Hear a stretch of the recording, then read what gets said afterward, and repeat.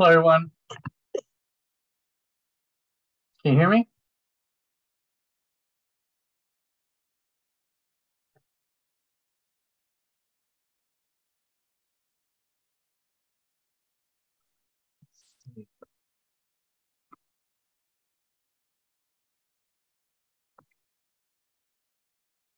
Hi, can you hear me?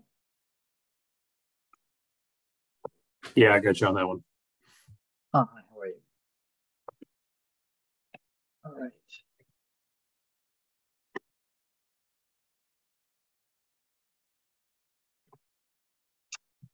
All right, welcome back.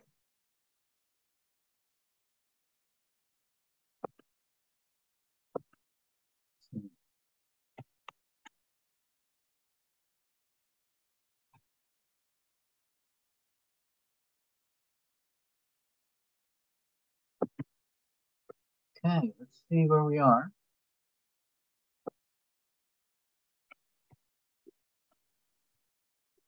So, I'm going to change the schedule a bit.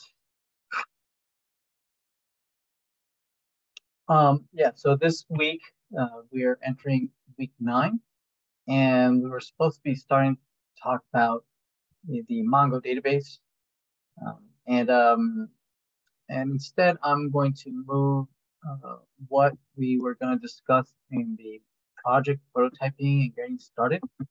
I'm going to move it over to today, and so that I can give you a little more time to work on the assignment 8. So I'm going to push these down one down. 1 week later, since I want to give you a little more time to understand how to create the HTTP servers that we discussed last week. I'm going to go over that again. It is a very steep learning curve to learn about servers and also how to integrate with them using React.js. Thinking about creating controllers on the server side, HTTP, get, post, put, delete, and whatnot, and manipulating data types on the server, but also integrating from the client, creating services, creating funcs, how to integrate it with the reducer. So I'd like to go over that again today, but in the context of working towards the project, right? So I'm moving what we were going to be covering later in the week 11. I'm going to move that to today, right, as an opportunity to discuss the project, right, and to go over some of the material that we discussed last week, right, on building an HTTP server and how to interact with it from a React.js application and maintaining the state both on the server side, right, and how to replicate that state on the client side. Right? It's a non-trivial topic. But I think covering it again, and taking this opportunity to introduce the project, get going. That I think will be a good time to be able to review this material, which is very, very important. So we're gonna do that. So I've changed the due dates for assignment 8 to the this did not update. It's supposed to be updated. Let's see, updates. Oh, because it didn't update. Well, this is supposed to say the 20th. It's supposed to say the 20th, and this is the week after that, 27th. Okay. So it's due not this week, but the week after that. All right. Any questions on that?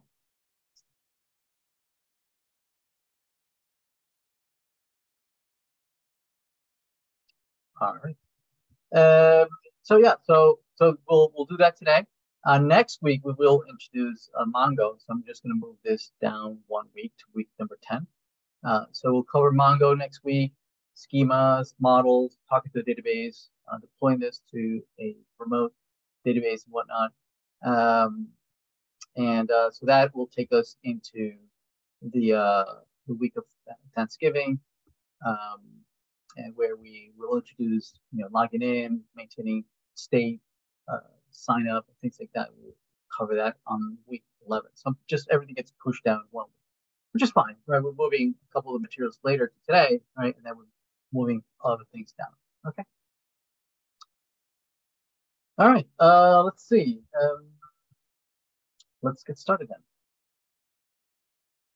So yeah, as I said, this is going to give us a chance to go over the project. Just real quick, let's go over some of the requirements of the project.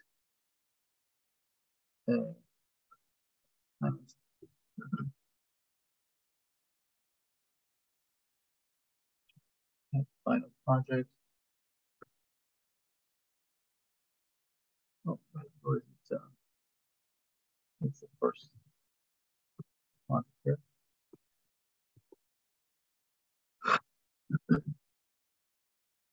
Final project requirements. So you should get going with the project. Professor, do you fix the bug in the end of the last time? Do you fix the bug? Oh, what was the bug? I don't remember. Well, we'll get a chance to do the whole thing again today, this week anyway. We'll probably run into the same bug. Let's see. So remember, right? The project is asking you to create these basic 6 screens where you have the home screen, you have the search that allows you to interact with some third-party API. Right? We have that allows you to search content, either articles, or food, or sports teams, or movies, songs, whatever it is. Allows you to search that API and then display some details. Right? So display the search results, and then select one element, and then show you the details of that particular movie or song or sports team or recipe or whatever it is, all using this third-party API. So there's going to be 2 columns, where one to fetch a summary of results that match your criteria, and then a second column to retrieve details of a particular item or record, right? And then display the details here. And that interacting with your own server, right, that allows you to store information about that particular thing that you are retrieving from the database, from a remote database, right? So, for instance, if you like a movie, or if you commented on a song, or you like a particular recipe or particular team, right, you need to be able to store that in a database, right? So to remember that this particular person likes this movie. Right? The only place where you can put that is in your own database. Right? So we need to store that somewhere, and it has to be your server, your database. Also, you need to be able to represent the person who's interacting with this system. Right? So people have to be able to log in and register, sign up, right? And then store information about themselves, your profile information, and maintain a public persona and a private details that might not be available for everybody, but only to yourself when you log in and identify yourself, right? Other people can visit your profile, and they can see the public side of the profile, right? And you get to decide what is public and what's not, right? Also, the home screen needs to be dynamic, right? Show dynamic content based on data that already exists in the system, but also whether we know who you are or not, right? So if you logged in, the home screen should display things that it knows about you, right? Maybe and you get to choose what it is, right? If I know who you are, I might fetch some information about you specifically, right? And display it here. If I don't know who you are, then I display things that I would display anyone, like an anonymous person. I don't know who you are, you haven't logged in yet. And both of them have to be dynamic, right? So that if I come in today and you don't know who I am, you might suggest a movie. But if I come tomorrow, then I might want to suggest a different movie. Right? So it should be dynamic. And if you know who I am, if the system knows who I am because I've logged in, identified, then it should show me maybe the last movie that I liked or the last song that I reviewed or whatever. Okay, okay, so that's the requirement. So there's a React side of this, right? That's where we're focusing for the most of the semester. And there's also a server side, right? And the server side is the one that's going to allow us to store data permanently, right, in a database. Okay, right now we've been focusing just on the front end part of this, right? That doesn't give us a chance to store anything, right? Everything is temporary, within the current state of the browser, right? If we refresh the browser, we lose all the changes that we've done on the browser. So we need to permanently store it. So that's where we're going to be focusing this last week and this week, right? We're gonna, how do you build that server so that the client can send the information, and then the server has the capability of storing it in a file or storing it in a database, right? Or sending it out to somewhere else. So that's the skill that we're trying to learn, last week and this week as well. So last week we learned about some of the simple things, right? That to send data, retrieve data, update data, delete data. And so today we're going to practice that again. We're going to create another server from scratch, and then we'll demo how to integrate a React application with that server. Okay, so let's learn that. Yeah. Any questions?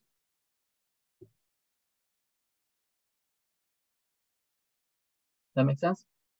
Okay. All right. So we had started a React application where we were interacting with the OMDB API. So if you remember the OMDB API, it allowed us to retrieve information about movies, right, and TV shows. So let me run this just to remind ourselves what we were working on. Let's say start.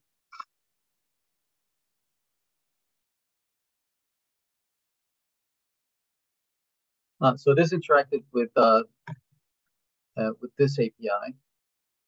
Let's go to MDB app. Okay, if you remember, it allowed us to search for movies, right? Say avatar and search, and then it would. Oh wait, what?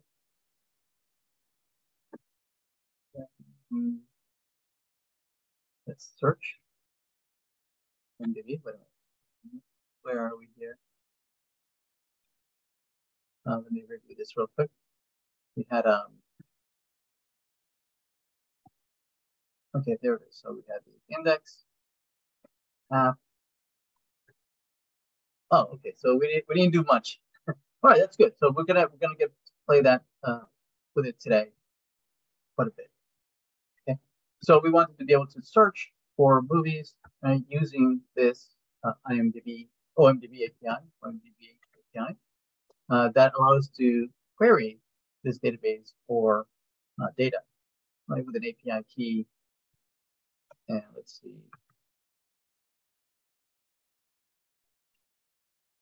Right, where, okay, that doesn't remember my API. And we could retrieve data about any movie. Okay. So, for instance, you could look here real quick. OMDB API key.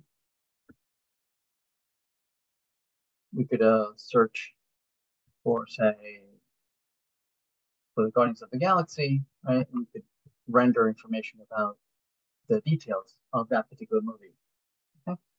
So the question is, if I am retrieving data about movies, and I tell the client that I like that movie, where would we store that information, right? I mean, we could certainly store it temporarily on the user interface in React.js using maybe a reducer or using a state variable. Right? But as we know, right, if I refresh the browser, right, all that goes away. Right? The only place to permanently store something would be at the server level. So we need an API at the server, right, that would allow us allow the React.js to send an HTTP request to the server and say, hey, server, you know, this person has liked this movie, right? So I need to be able to store that. Okay. So let's do that. Let's see what API, what application we would need to be able to do that. Okay. All right. So first let's see where we are. So we have the React application is here. Okay.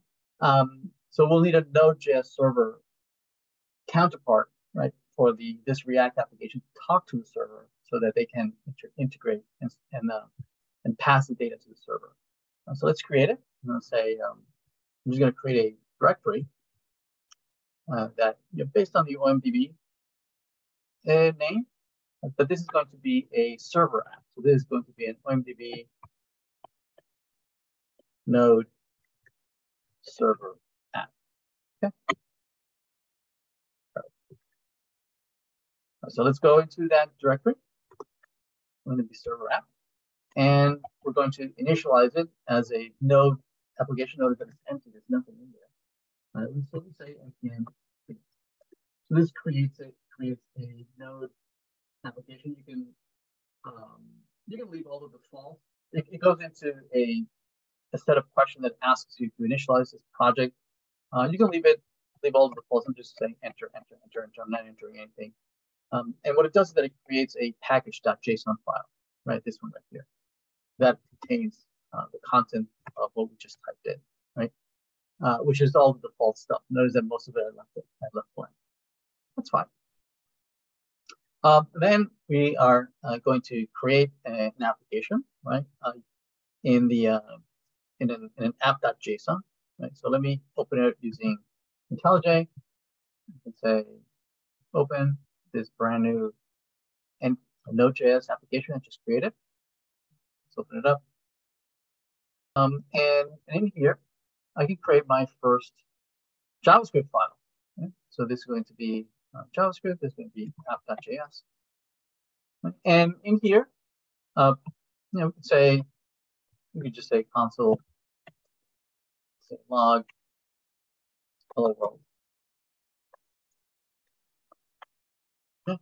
And we can run this from the command line.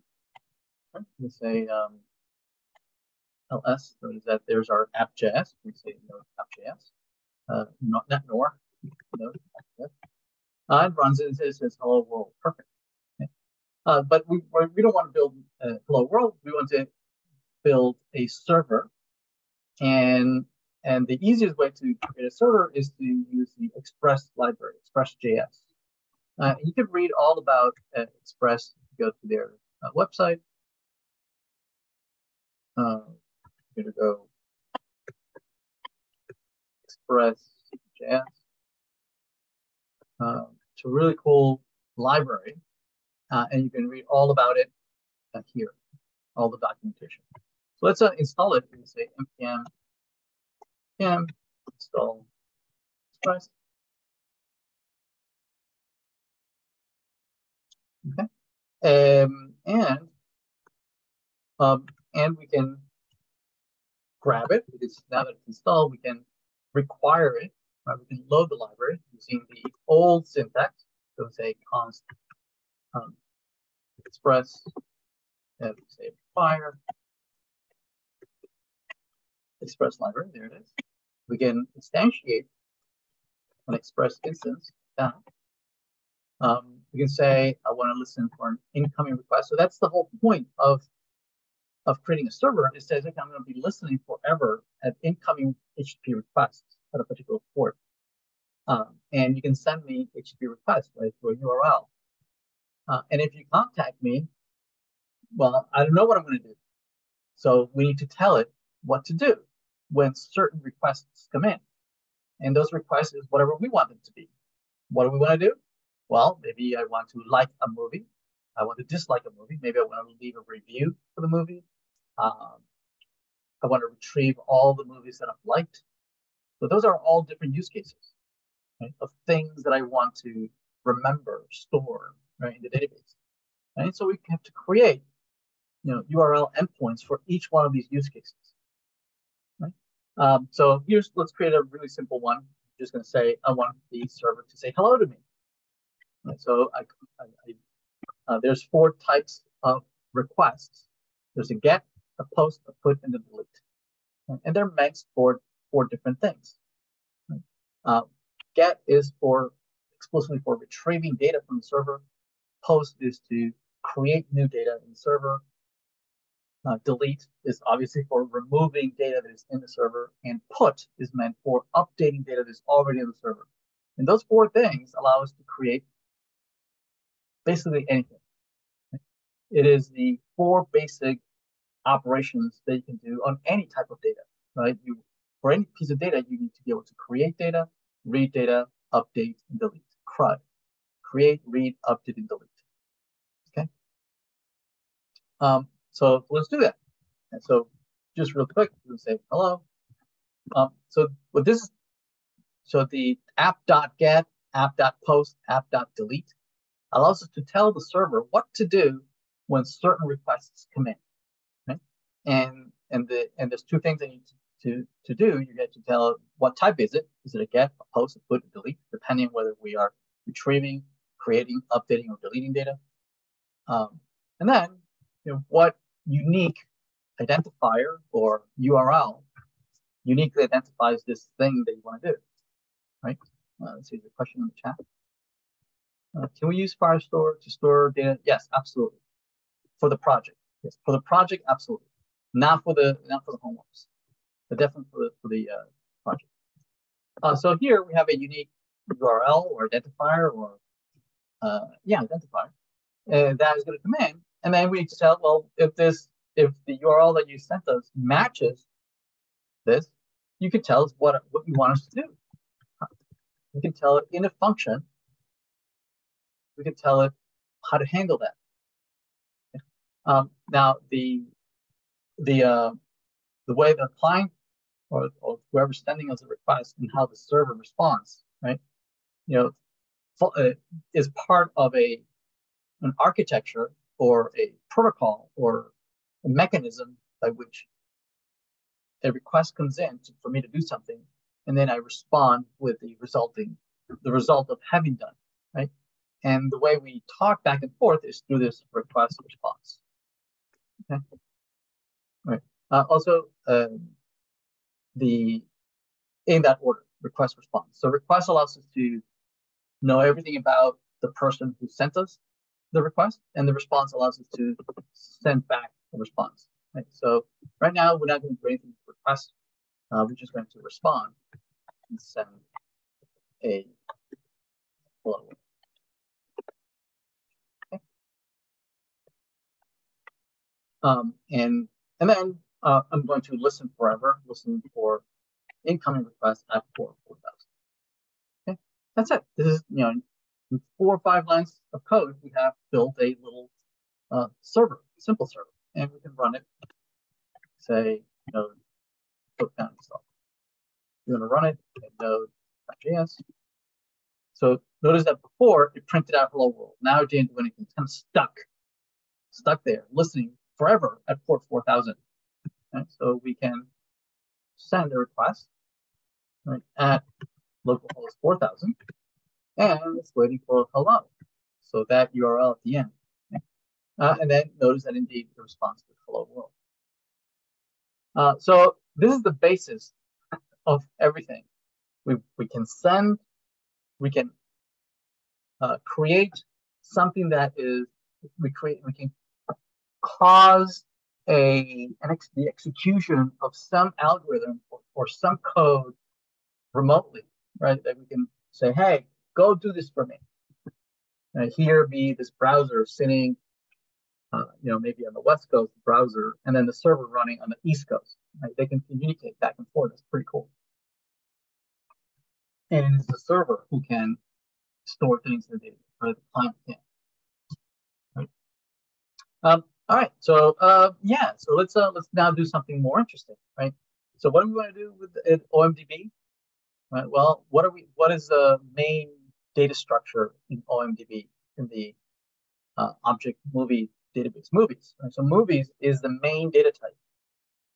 Okay, we have to be able to CRUD movies. Okay, what else do we want to do with movies? Well, we want to be able to like movies. We want to be able to review movies.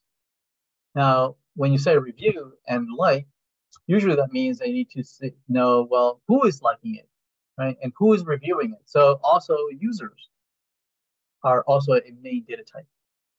Okay, so users, likes, reviews, movies. Okay, those are all 4 of many other types of data types. And so we need to be able to CRUD each one of these things.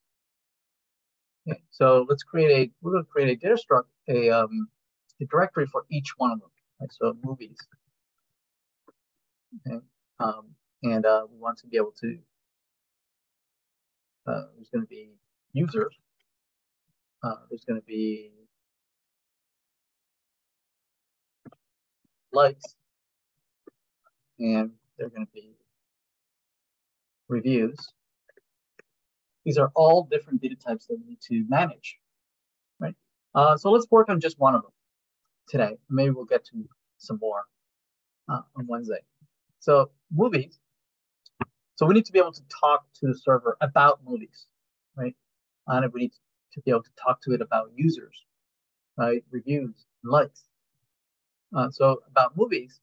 So how do we talk to the server? So the server needs to be able to have several of these endpoints like this, right? That we can talk to it about movies.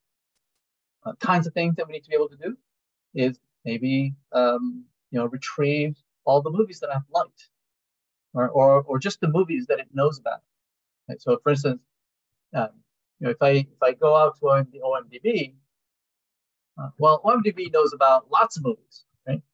I can ask it about a movie that's called Batman. Yeah, and it can come back with lots of movies that match Batman. Now, none of these exist in my database. My server doesn't know anything about these movies, right? And it shouldn't at first. It should only know about Batman Begins or the Batman or whatever, only if it needs to be able to remember that Alice likes Batman, right? So somewhere in the database, it needs to be able to store the relationship between Alice and Batman. So I need a record for Alice. I need a record for Batman, right, in the database. And another record that says that Alice likes Batman. So I need 3 tables, right? 3 different collections of things that one represents the movie, one represents the person, one represents the fact that that one person likes that movie. Make sense? Right? But how do the movies got into the database? How do they ever get in there? Well, at first, the database has no movies. I would only have to create a record for Batman if somebody has liked Batman. So I need to be able to create the record of Batman in there. I also need to somehow retrieve all those movies, right? If people want to say, well, which movies have I liked? Right, so I have to go fetch all the movies in the database that Alice has liked. It comes back with, Alice likes 3 movies. So I have to go fetch those 3 records in the movie. So I need to be able to insert movies in the database. I need to be able to retrieve movies from the database. I might need to retrieve an individual movie. Okay? If I want to be able to see the details of a movie, I need to go fetch that one record of that movie. I need to be able to delete the movie, maybe, right? I need to be able to update that movie. Okay, so basically the 4 CRUD operations. So the server needs to be able to listen for incoming requests about the movies, right? At least those 4 operations. There's a whole bunch of other operations, but at least those 4. Okay, So where do we put all that? Well, as a design, the design of the architecture of a server application, right, has different parts of different things, different artifacts that are responsible for different things. So the code that is responsible for handling incoming requests from the outside and receiving all these requests about movies or users or reviews or likes, that is responsible for receiving all these requests, is referred to as the controller. Okay, so there's a controller that is responsible for receiving all these HTTP requests. Okay, so let's write them. Let's start with the controller. So in the movies, I'm going to create a controller. So this is going to be JavaScript. So this is going to be the movies controller. Okay? And the user is going to have its own controller. And have the user's controller. Because same thing, right? We need to be able to create users, delete users, update users, retrieve users. Right? Also, the likes is going to have its own controllers, right? We need to be able to create a like saying so-and-so likes this movie, but we have to insert a record. We need to retrieve all the likes, right? What are all the movies that I like? I need to go and do that, right? So there'll be a controller for that too. So this will be likes controller. And finally, there'll be a reviews controller.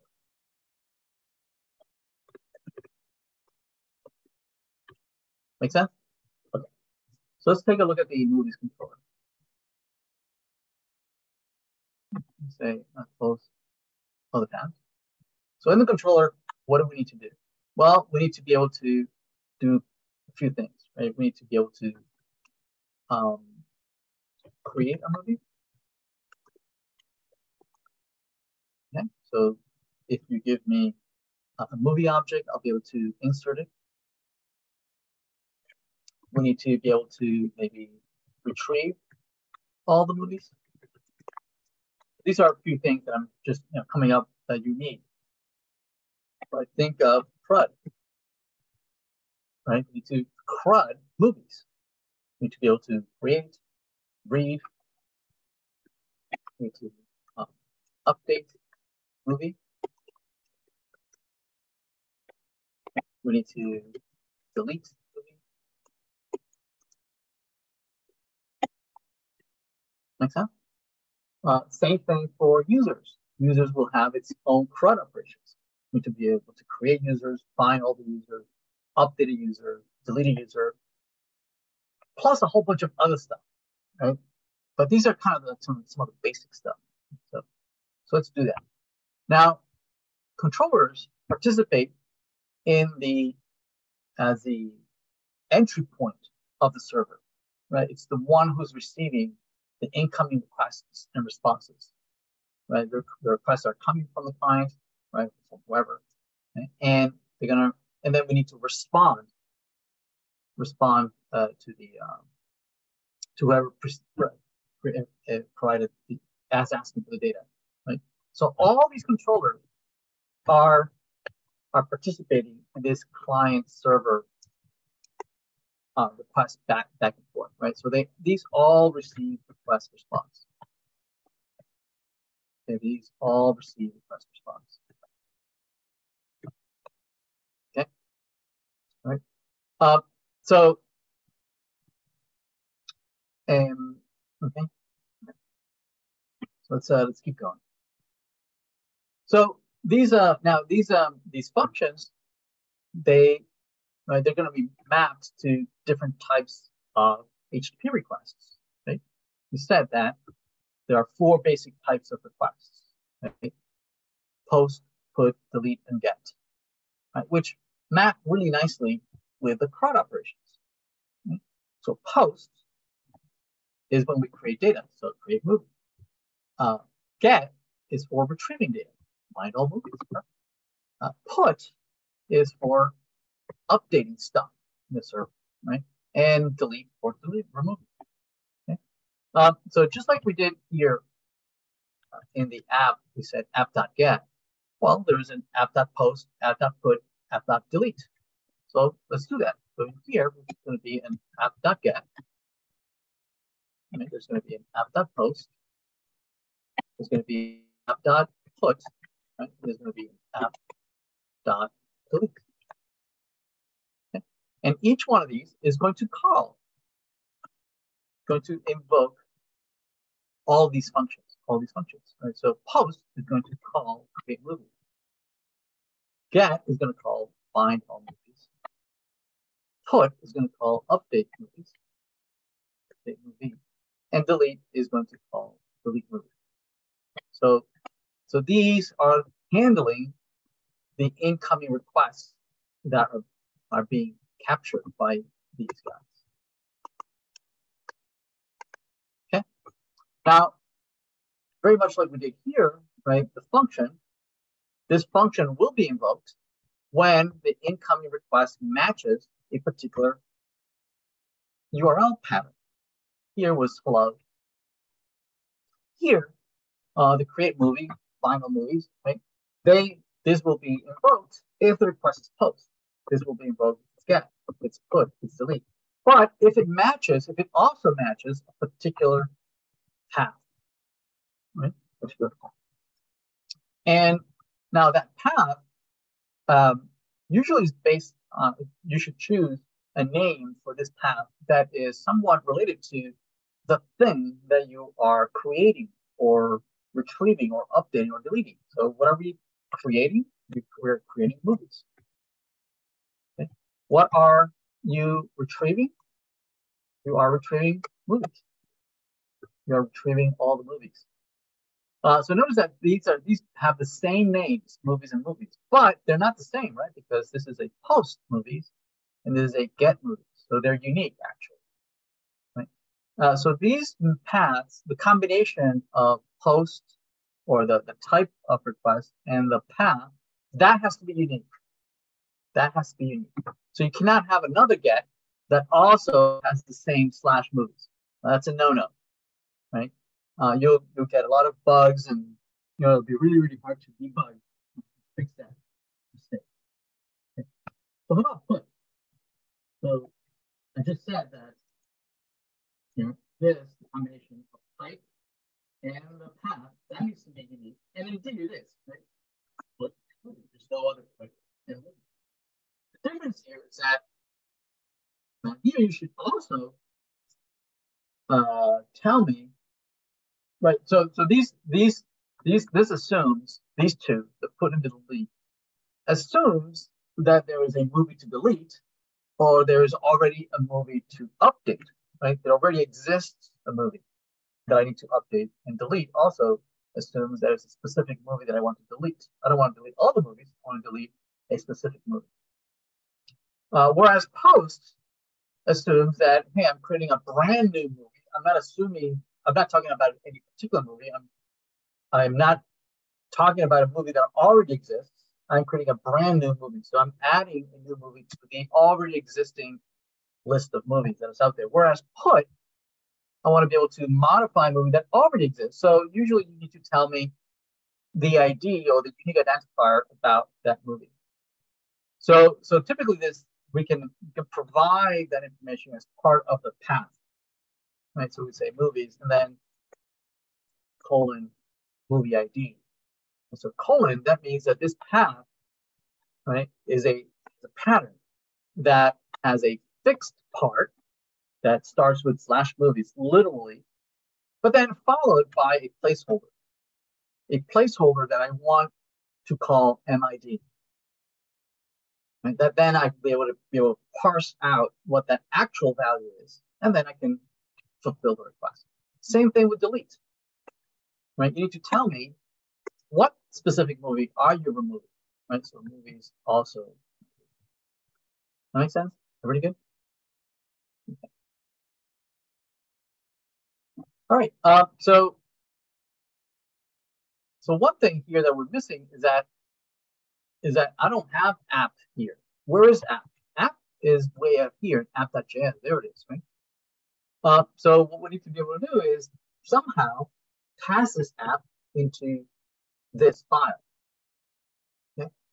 So what I can do is that I can import, right, maybe as a function, and then I can pass in this app instance.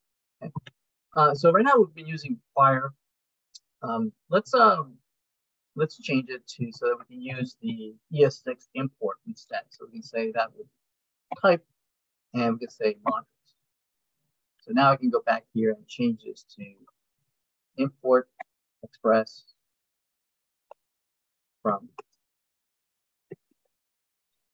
Okay, and we can test to see if this still works. Well, it still works. So let's remove this. We're going to get it. So what we can do here is that we can import. We can wrap this whole thing. Right, we can wrap this whole thing in a function. We call it const movies controller. A function that takes as argument app. Right, and now we have the instance of app here, right? And then we can just export this. And here we can import it. Say import controller, and then we can pass it movies controller. We can pass it app. Yes. All right. Yeah. So let's implement a few of these. So the easiest one to implement is find all movies. Right? So first of all, we need a couple of movies, right? So let's declare here a few movies. Say let movies and an array of movies, and these should have unique identifiers and the title of the movie, maybe avatar. Okay, and let's create just a few of these. So there's 1, 2, 3, 4, 3, 4, 5, 4, 5, 6. Okay. And Avatar, Terminator, Aliens, and I have a thing for James Cameron. Right, so I have a couple movies. So find all movies is trivial. Right? We can just say in the response, we can just send back. We can just send back the movies. We can respond. If somebody does a get with the movie, we're going to call this function, and the function will respond with the array of movies. All right, let's try it out. And so we go back here and say movies, we get back the array of movies. Perfect. We could absolutely now go to our React application and try to retrieve this data. Okay, but let's hold off on that. Let's hold off for that in a second. Get that in a minute. What about create movies? So create movies would be what we would need to be able to pass a movie as an argument somehow, the object that represents a movie, and then do what? Then append it to the movies array, right? So somehow we need an object that is the new movie somehow, and then we would need to do movies dot push this new movie. Where do we get this object movie? Where do we get that? And then we need to respond, and then maybe we'll respond with response dot send back this brand new that we just added into the array. Okay? So where do we get that? So remember, everything that comes in from the request from the client is embedded in the request. And the typical thing to do is that when we do a post allows us to attach data as part of the message that comes in. Right? And that data usually is encoded in the body of the request.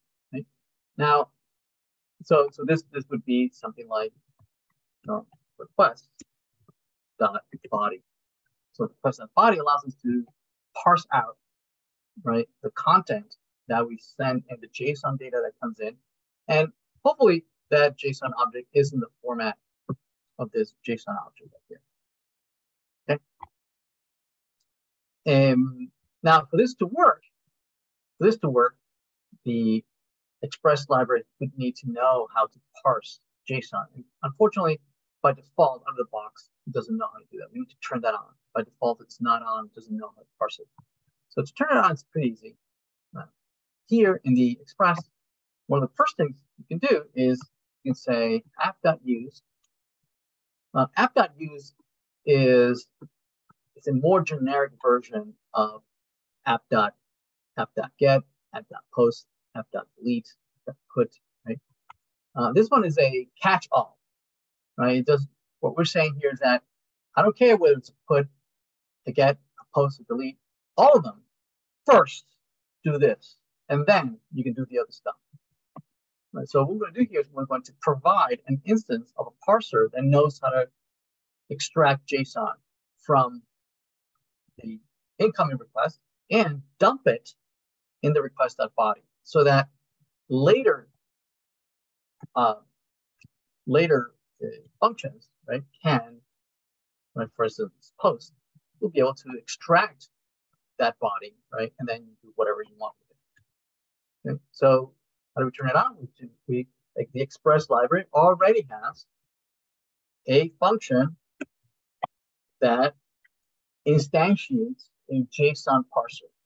Right? Express.json returns a parser that knows how to extract JSON from the body, from the message, and put it in the body, in the request body.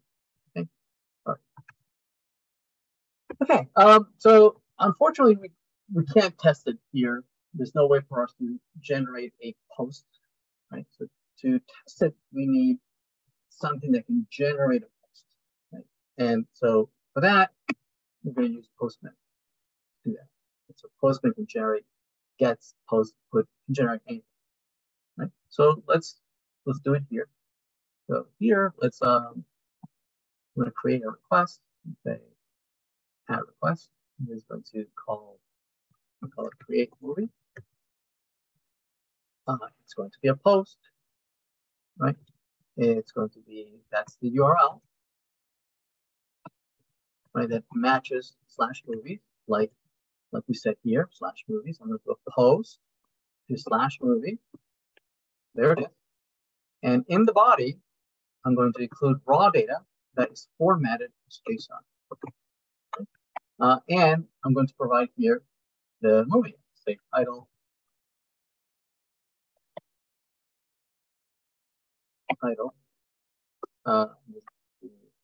Avatar, so coming out later this year.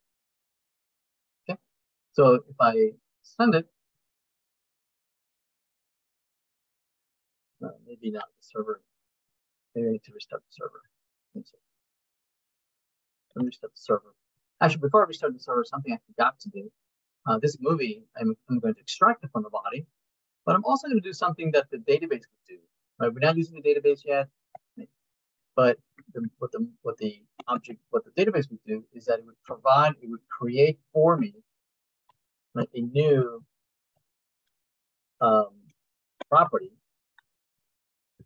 that would have a unique identifier, and we can fake that by putting a timestamp here.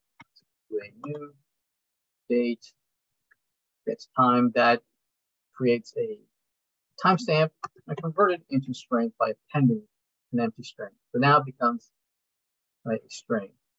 And then I'm going to put that in the array, and I'm just going to send it back. So let me restart the server and try that again. Post, send it. And now notice that it does return, right, with the name of the title of the movie and the ID. Now notice that if I refresh this, right, that retrieves all the movies, it should include not only the 4 that were there already, it should include the new one that we just created, right? And there it is, see? Okay, and if I refresh, notice that it's still there until I kill the server and bring it back, and it goes back to the 4, right? So at least we have a place that it remembers, throughout multiple requests. that we could not do in the React application. So let's do a few more. So we have create, find.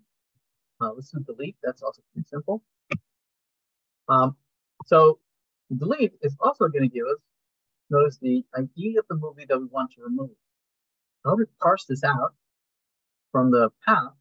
So what the request does is that it parses this path, and if it finds a colon there, right, what it'll do is that it'll create a map, an object, a JSON map with where the name that we provided here will be a key in that map, and the actual value would be the value of that key. Right? So the key is called request.params. Right, that's the map, and then we can use the name that we gave it as the key into that map, okay? And so then assign it to the local constant, so we can retrieve it. Now that we have the ID, we can just splice out that movie from the array. Right? We can say, we can filter it out. We can say that the movies, resulting movies, will be the filter, right, of the splicing out. We can say we need to know the index. Right? We can find the index. I guess it's easy to just filter it. We say movies dot filter. Right. So for each movie, I want to keep only the movies whose ID is not this ID. Right? So where m dot ID is not. It's in a separate line. Where this movie is not this ID. Okay? So I changed it, and that's it, right? And we can respond, say, we're going to respond with send back an OK, right? Saying, yep, we were able to do that. So let's try it out. Let's see if this works. Let's first restart the server. And then we generate a delete, right? So I'm going to clone this, duplicate, I'll call this delete movie. Movie, and I want to remove, let's see, what movie do we have? We have, let's remove Terminator 234. Okay. So we'll do 234. It's a delete. Save that, run. So it comes back with an OK, 200. If we refresh this, Terminator should not be here. Terminator is not there. Also notice that Avatar 2 is no longer there either because we restarted the server. Right? So we went back to its original 4 movies. Okay. So this is a problem, right? Because every time we restart, we kind of reset the state. That's what the database is going to fix next week, right? It's going to allow us to make the changes permanent, right? So that even if the server restarts, it doesn't matter. This is always going to be read from the server, updating the server, delete from the server, creating into the server, inserting. And so that would be permanent. Right now, we're just manipulating this local array, right? And so next week, we're going to make it much more permanent, and it'll be in the database. All right, so there we go. So we got, we also got all the CRUD operators, right? Delete, we got retrieval, we got creator. So let's do update movie. So in the update movie, that's the most complex. We need to retrieve the ID of the movie that you want to modify. And we also need to know what are the updates to. I'm going to say what are the updates. So the updates. And that's in the body. We're going to send all the updates. And maybe I like this movie. Right? Or I want to change the count of the movie. I want to do, modify something about the movie. So movie updates, and say it's in the body, right? So we're going to send those updates in the body. And what we do is that we're going to merge the data that we already have in our data collection, we're going to merge it with the data that's coming from the client that we're passing, right? So that the changes are going to override the values that might have already been there, right? That maybe change the title, the likes, or whatever. So let's do that. So first we need to find that movie, where it is in our array, so that we can merge the old with the new. So we say movie index. We can find the index, so we can say movies find index movie, right? Where the movie ID equals the MID. Now we know which movie you're talking about, and we're going to replace it. We're saying movies sub movie index, right? It's now going to be merge of the old movies sub movie index. And so we're going to copy over the old movie into this new object. We're going to override it with the movie updates. Okay. And then we're going to put it back into the movie index. Okay, so we are replacing the old movie with the merge of the old movie with the new updates. Bring it back, right? And we're going to just respond saying that. So back. Okay. All right. Okay, so let's try it out. So we start the program. And let's do an update. So these are the old movies that we have for. So let's say I liked Terminator, right?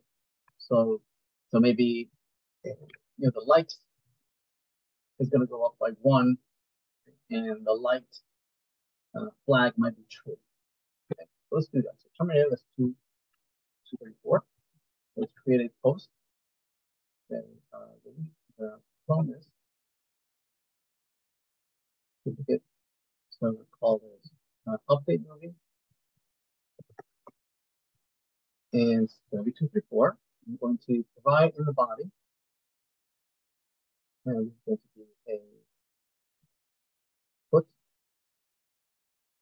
And I'm going to say that lights. Lots of lights. And let's say light. This is going to be merged with the object that's already there. So Terminator is going to be merged with these two new fields. So send this. We'll come back with an OK. If I refresh this now, I notice that Terminator now has been merged, right, with the new.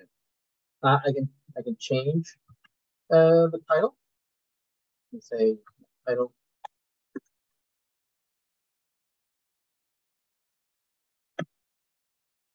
And the title is maybe Terminator 2. Change that, say that, it's back to OK. So I refresh, notice that the title has changed, right? It overrides whatever fields were already there, right? Whatever updates we send. Notice that it hasn't changed the lights, hasn't changed the lights, right? That stays there. It only changed that one. Everybody good? Ever still with me? Okay. All right, so we have the very basics of manipulating movies. You should be able to replicate exactly what I just did. You should be able to go back and on your own practice.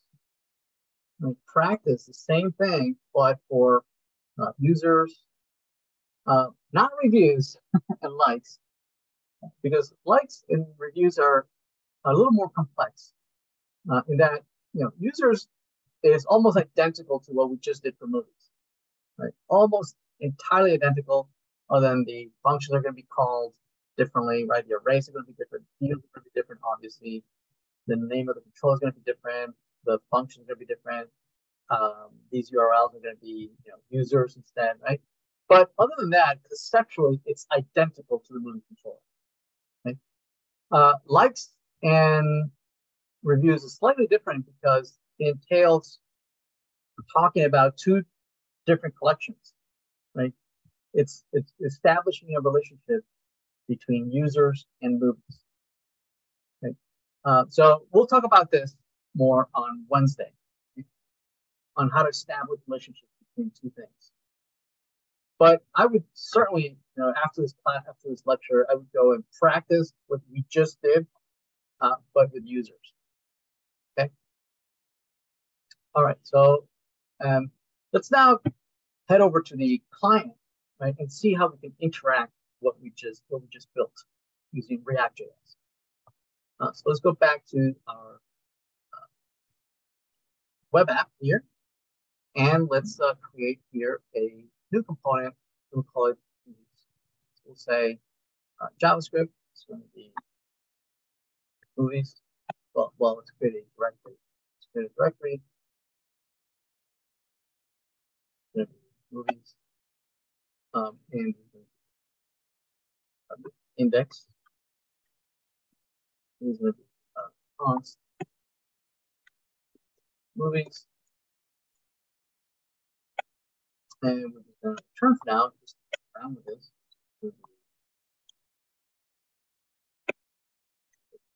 One, export all. Okay. So in app.js, what we'll do is we'll just blow everything away.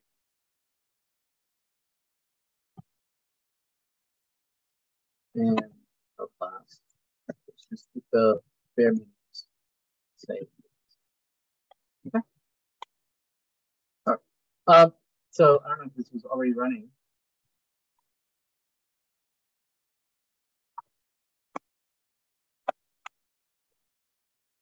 Okay, there's movies. All right. Okay. All right. So what do we do? Let's first do the easiest thing. Let's go fetch data from the server and display it here as a list. All right. That's the easiest thing. Let's do that. So what do we need? We need a reducer.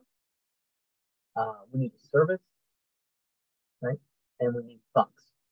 So we need those three things. Let's first work on the part that does this. Right. This is Postman.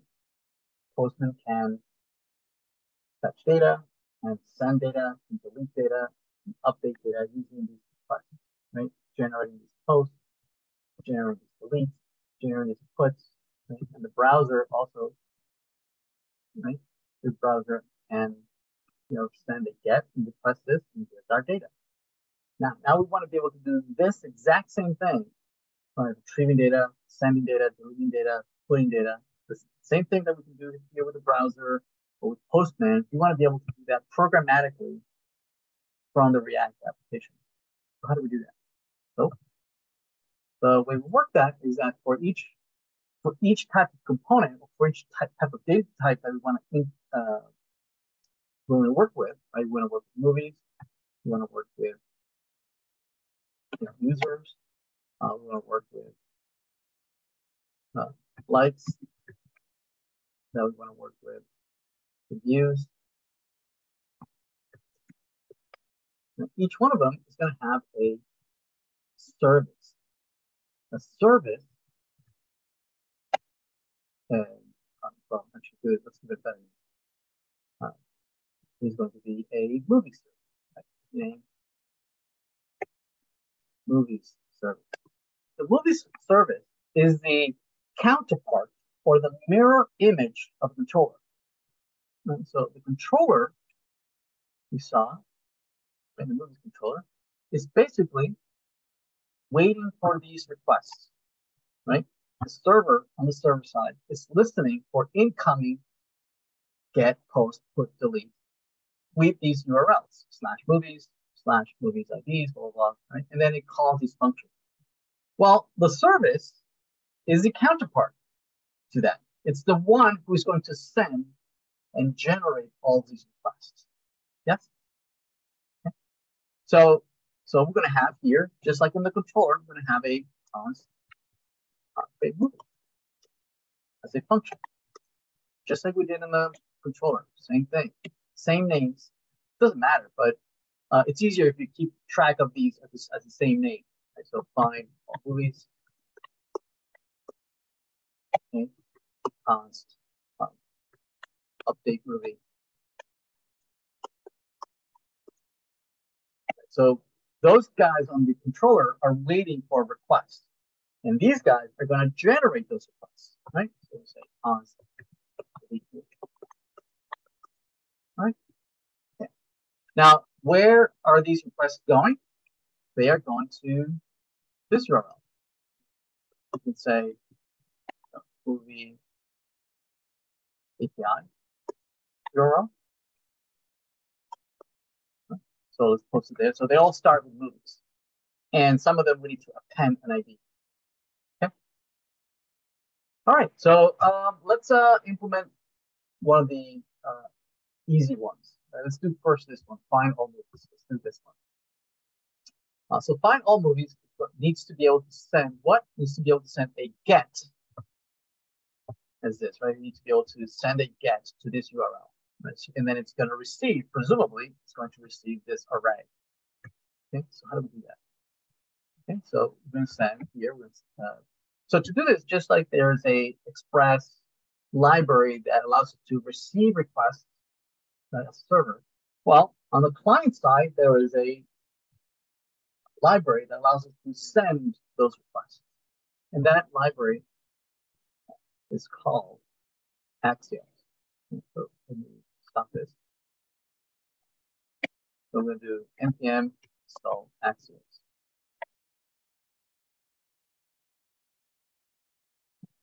So we're going to import that here. We say import Axios. There we go. So find all movies is going to be sending these requests. Now all these requests are all asynchronous. Okay? That only means, right, that you have to make sure that your functions are all tagged async. Right? So all these guys are async. And any communication with HTTP requests, right? All those communications are asynchronous. And so, for instance, when you use Axios to talk to the server, you need to wrap it inside of a wait. Right? So what does that mean? Well, we're going to use Axios. Say Axios. We say they get where? To here. And we say they get that URL right there. It's this one right here, right? Which is this right there. So we're going to remove URL. Right. This Axios returns a response from the server. But this is asynchronous. This call, this invocation is asynchronous. So we need to somehow tell it to wait for this request. Right? So we're going to say await. So now we get the response. Now the response from the server is going to have a whole bunch of stuff. Right? It's going to have the status, it's going to have headers and cookies, and have all tons of stuff that we don't care about. We really care only about the data that is embedded in the response. So the actual movies, the array, this array, that array, right, is in the response.data. That is the data. And then we can just return the movies. Pretty good. Okay, that's it. Right? All the other ones, right, we need to write them also. Right? We'll write them in a minute. But before we go any further, how do we get this data and render it here in the movies? Right? Here somehow I need some array of movies that I need to iterate over. How do I do that? How do I get that? Usually, we would use a reducer to use, and actually we are use a reducer. Now, the way you work with reducers with synchronous data is slightly different of how do you work with data that's asynchronous, slightly different. For working with asynchronous data, you need to use thumbs. Okay. If you're working with just regular data, you would just use plain old reducers functions, right? So let's do that. We need a thumb for each one of these guys. For each one of these, we need a dedicated thumb. So also we forgot to export all these guys. is off export.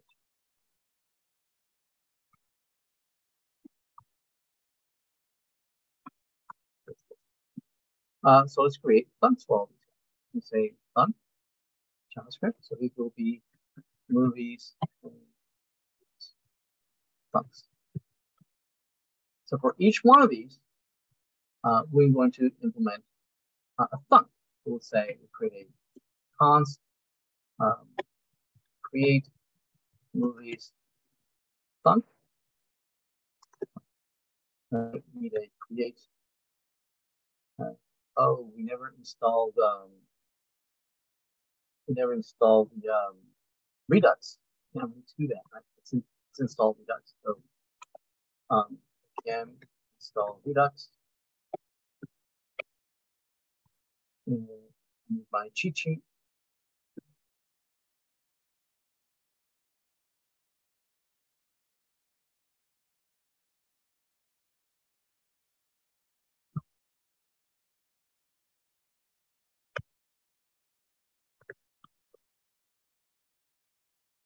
Redux.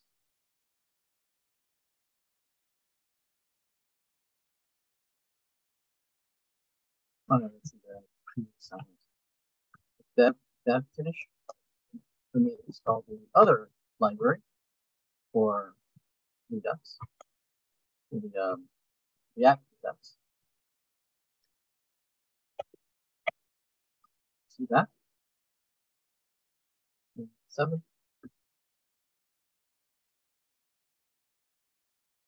And to install the toolkit. Right?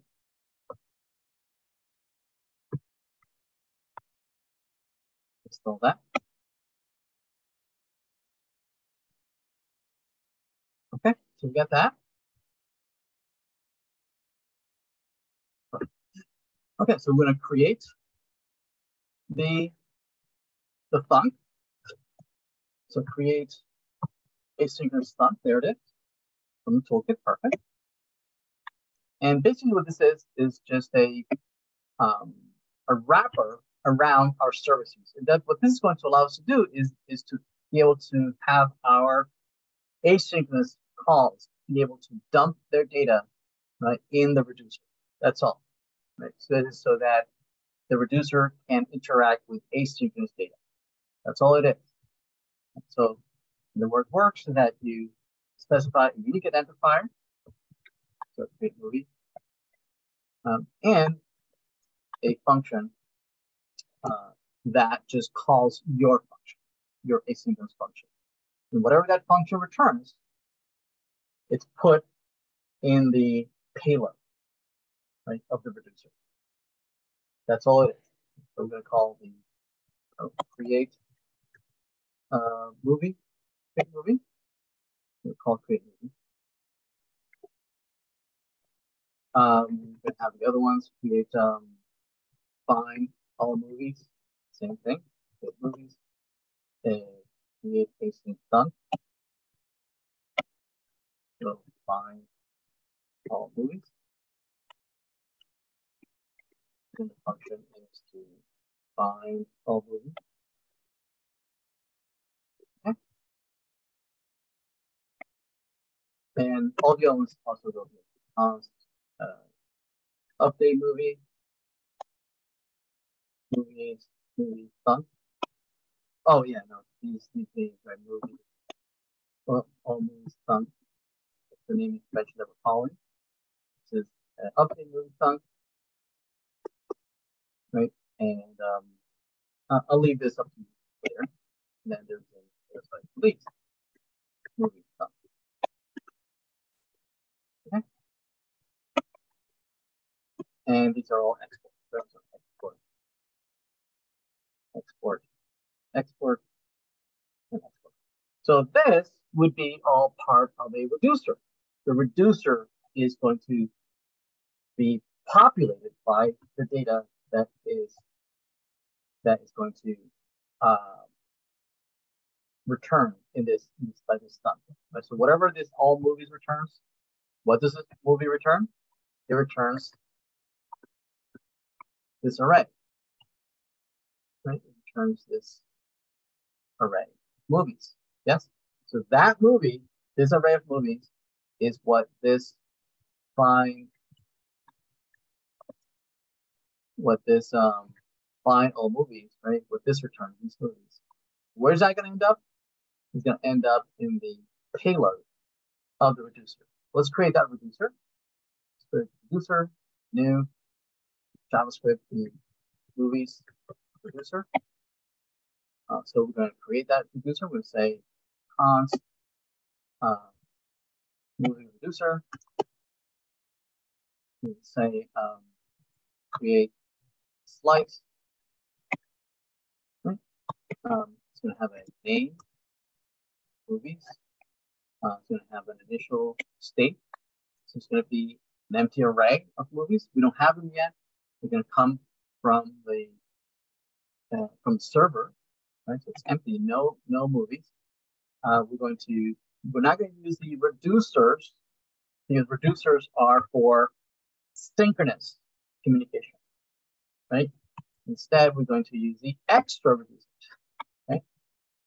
Which is going to be a map of functions that are going to be invoked for each one of the funcs. Right? So what are the funcs that we have? We have the find all movies func, right? That if it's fulfilled, it's done. Okay? Requests that go out to the server have several states. It's not like synchronous communication.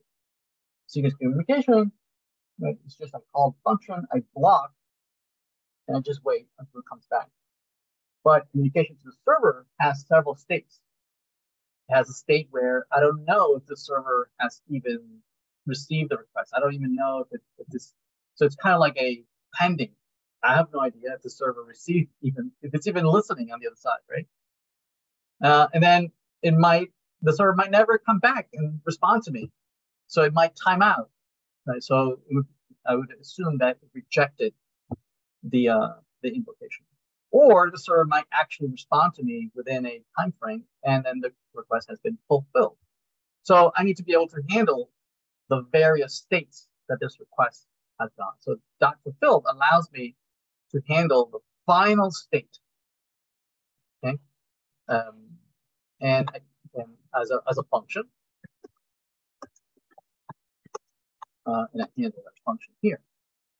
Now, like all reducers, I get passed the state and the action, just like any reducer. And it's based to me on whatever I want to do. So what do I want to do?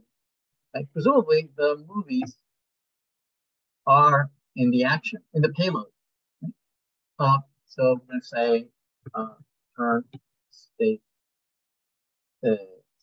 equal action.payload. Okay. And then we can export this. We say export. Oh no, you just need to export the reducers. We say movie export default movie serves dot. Okay. All right, so we have that. Now we need to create the store, right, and provide it to the application.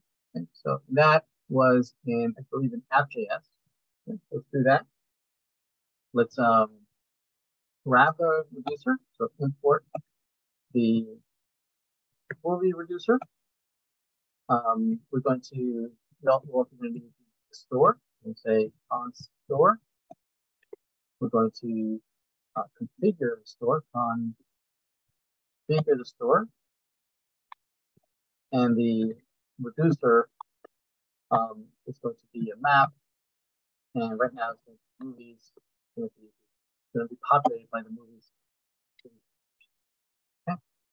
And then we're going to provide the store to the rest of the application.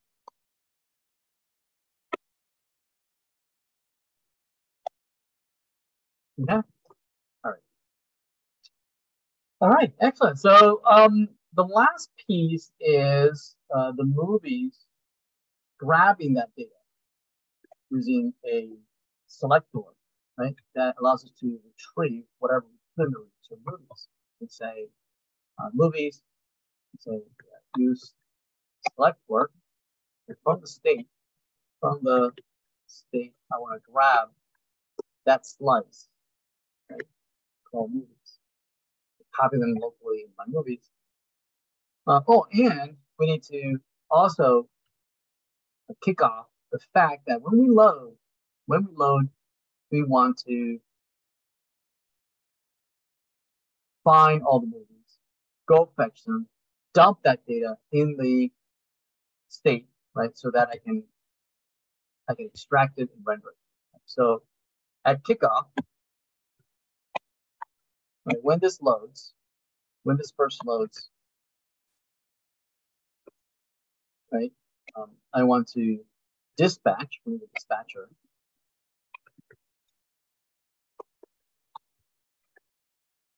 Right? I want to dispatch a find all movies thunk that will go fetch the movies, retrieve them, and make them available here in the movies. Right? Once the movies come back, right, I want to render them in a UL and iterate over them. As I go, for each movie, I want to render a line item with a key set to movie.d. And here I'm just going to render movie.type. Okay.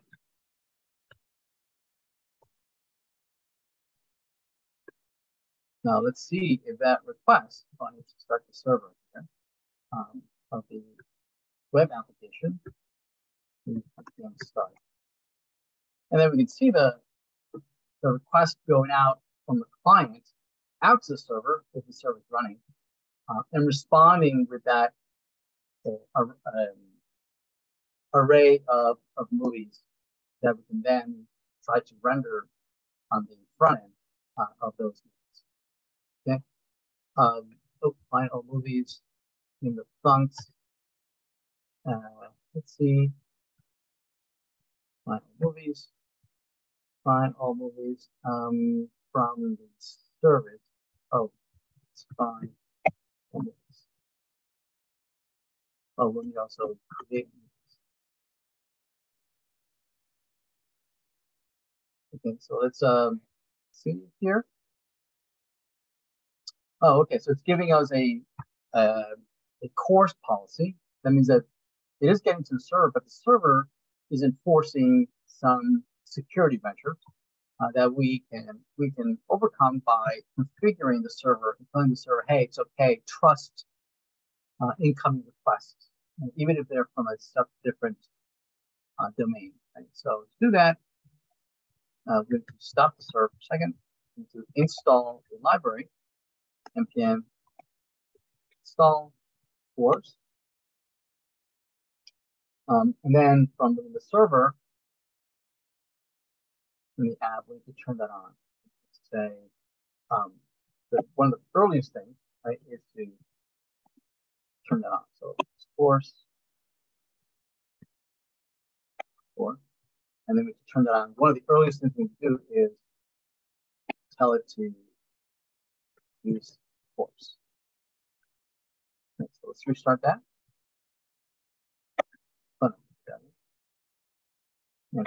Yeah, no. So let's try it again. And there it is. Right here we have the movies, right? The various movies that we get from the server, from the network. The network, right? You notice that we went out to fetch the movies. There they are, right? And the response are the movies, right, that we are receiving. Okay. All right. So let's do one more. Let's do being able to delete a movie.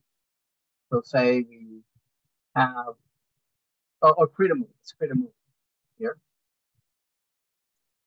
And so in the client, we might have a the movies, we might have an input field where we can type in a new movie. So maybe an input field of type text, right? And maybe a button where we can create a new movie. Right? And for the title of the movie, maybe we have maybe a state variable, movie, and set movie. So we can edit this, use the state, the new object with a title, new movie. Okay. And here the input, the value might be movie.title, and we can say that on chain, we grab the event and do a set movie to be the old movie, but the title we override target.value, whatever we type. Okay. So that we can edit it. Right. Now on button, on click, we can say on click, we can dispatch from the function of create func, and we can pass it as argument an object whose title is title. Right? And so this object that we pass it to the func, we would receive it as an argument here. We can pass it to the new movie here, to the create movie, so that we can send a post. So here's the new movie. We want to send it as a post, right? According to the post plan, that's what we do. Create a new movie. We send a post to that URL. We send here response, user response, then wait, access that post to that URL, and we're going to send the new movie. It's an argument. Right?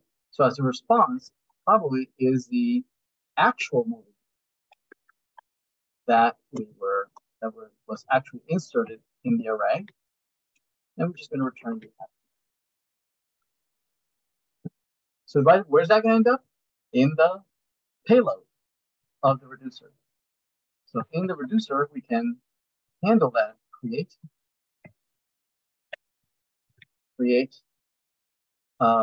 movie func dot fulfill is the action.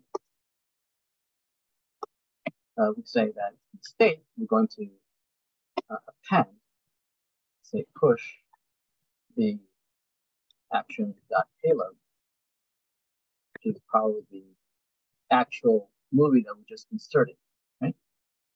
Okay. So let's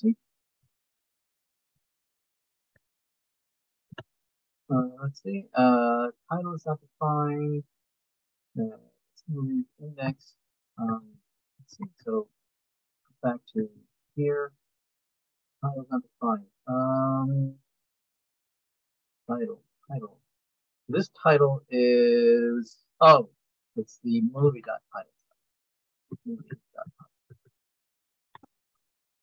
Okay. So this is Avatar, Terminator, Aliens, Titanic, the Abyss. Yeah, there it is. The Abyss. Avatar 2, 3. All right, so let's see if that's true that's being added to the server. If I refresh, there they are. So the Abyss, Avatar. You also notice in React, if I refresh, notice that all my movies are there, right? So I have a permanent place that I can put it on the server. Obviously not as permanent as storing this in the database. Obviously that would be much more permanent. Right? But that's the topic of next week.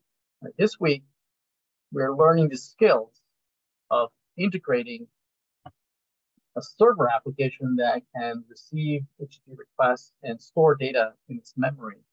Right? And how to integrate that with a React.js application that has a Redux state management, right? That communicates with the server, right? Sends the data to the server stores it, then retrieve it, copy that data that comes from the server and store it in a reducer, and then the reducer can then provide that data to all the components, and each component can then pick out what they want to render from the server. Okay. So anyway, so on Wednesday we're going to do some more. We're going to do update. We're going to do delete. Okay. And we'll talk about some of the more complex relationships between various data types, like liking and reviewing, right, where we establish relationships between two things, right, a movie and a user, right, that establishes the fact that this particular person likes that particular movie. So that's slightly different.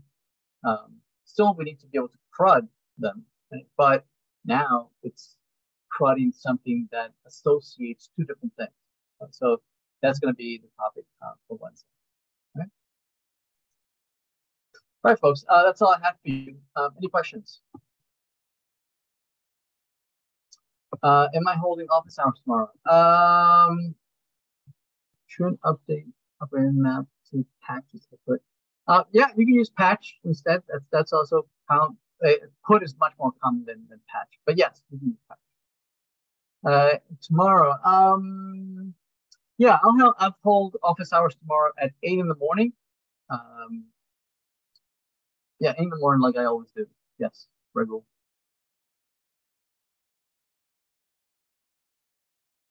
All right, everybody. Good night, everyone. Thank you.